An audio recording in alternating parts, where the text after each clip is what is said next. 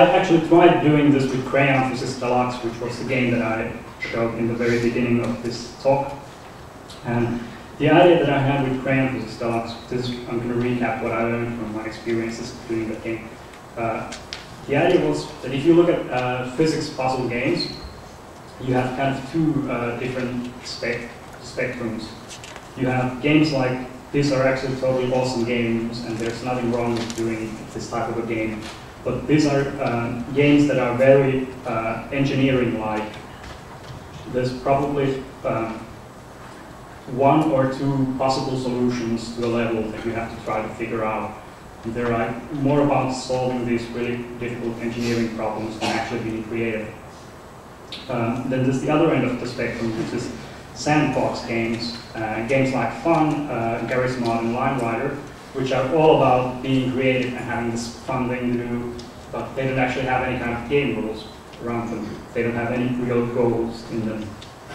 So the idea for Crayon Physics Deluxe would be to do something that would be in between these two extremes, which would take the fun and creativity of a sandbox game and take the game-like structure of other puzzle games. And it kind of failed. This is actually what I wrote in the design document when I started doing the game. The game is not about finding the right solution to the puzzle, it's about finding the creative one. And I'm going to show you a quick video. What just happened? Okay. I'm going to show you a quick video about what I mean by this.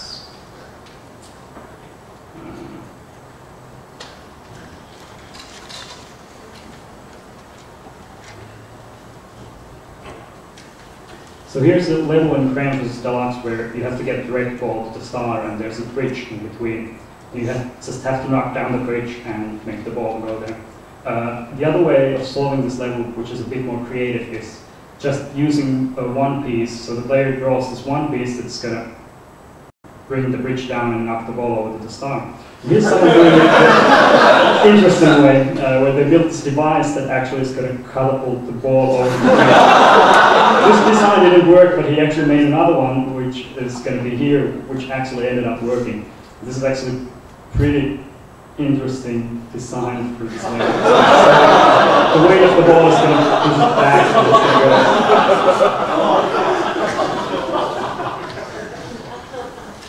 So my idea for Crayon Physics Deluxe was to do a game that would be about the later kind of creativity, where players would actually try to solve each level in a new way.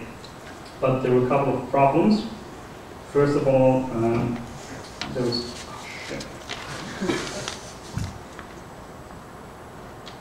How do I actually go show this slide in full screen? Does anyone know? F5. Sorry? F5. F5 goes to the beginning. Well, we can do this. So, blah, blah, blah, blah. So yes, the problem that I had with this thing was, first of all, in order for you to require players to be creative, you have to build some kind of a system that checks that when the players are being creative and solving levels in new ways, and I couldn't figure out how to build that kind of a thing, an AI system that would require players to be creative. And the second problem was that players are lazy as bastards. So while they had the chance to build new things for each level and solve them in a new way, what they actually ended up mostly doing was that they found this one technique that would solve the level, like filling it out with small pieces and pushing the ball over to the star. And then they would use the same one technique throughout the game for all the levels in there. So, which was kind of a shame, because in that way they didn't actually get what I wanted players to get in that game. I kind of knew this beforehand.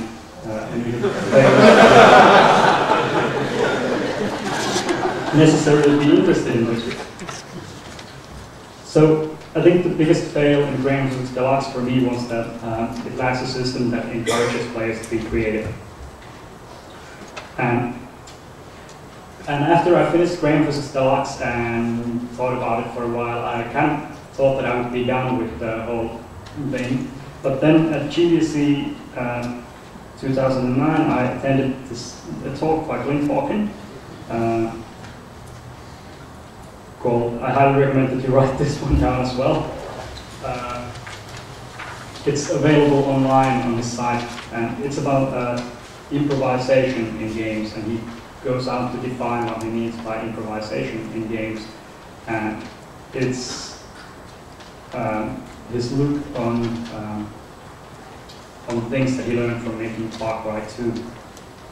So up to this point, maybe you're thinking that this whole game's about being creative is only meant for games where you can actually build something and do stuff like that. So what I found very interesting in Clint's talk was that they talked about Far Cry 2, and what they wanted to do in Far Cry 2 was to allow players to be very creative in their solutions to the problems of killing enemies.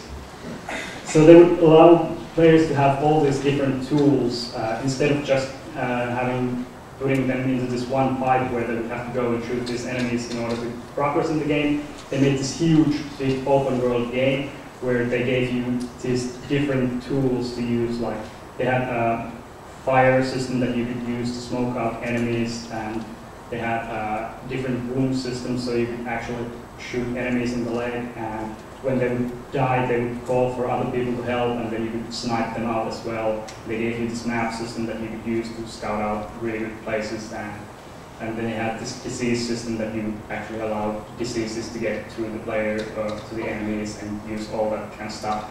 But it apparently failed really badly because what players did was just they went and shot everything. And they thought it was a really boring game.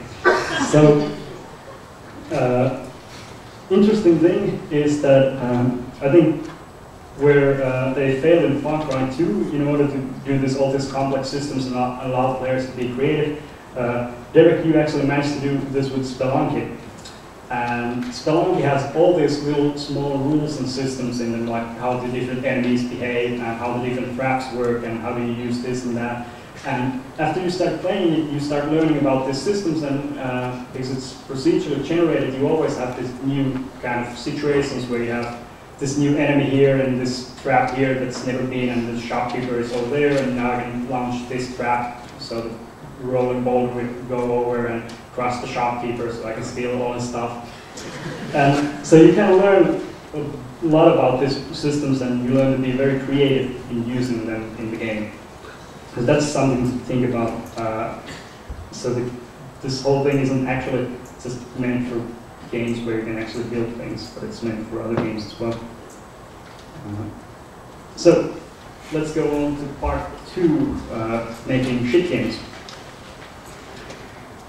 And the idea of actually part 2 is you have to know that it's making shit games, not about making shit games, because shit games is a totally awesome game by Mark But it's about making shit games, and I'm actually talking about making prototypes.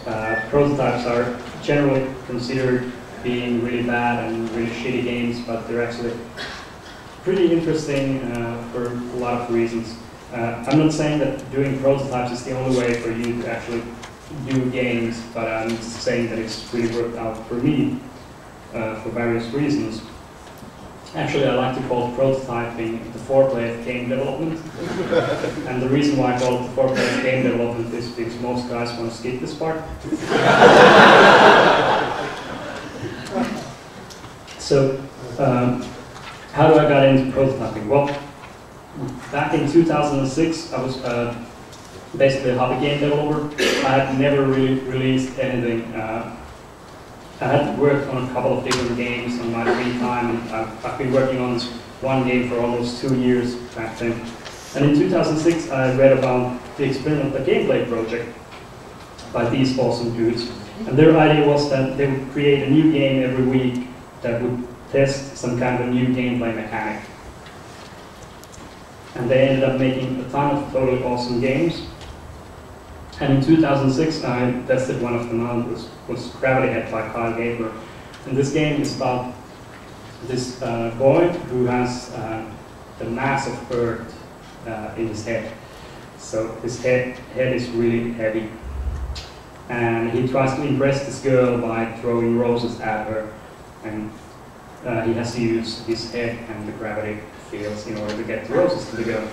And the game has this totally